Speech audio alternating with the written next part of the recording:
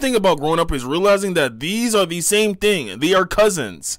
You might as well eat spiders. I'm not even lying. Like, there's literally no difference between crustaceans, spiders, and cockroaches, whatever. Why do you think people don't eat pigs? What, because they just don't like the taste of it? No, it's because they're nasty. All they eat is trash. Believe me or not, but I'm sorry.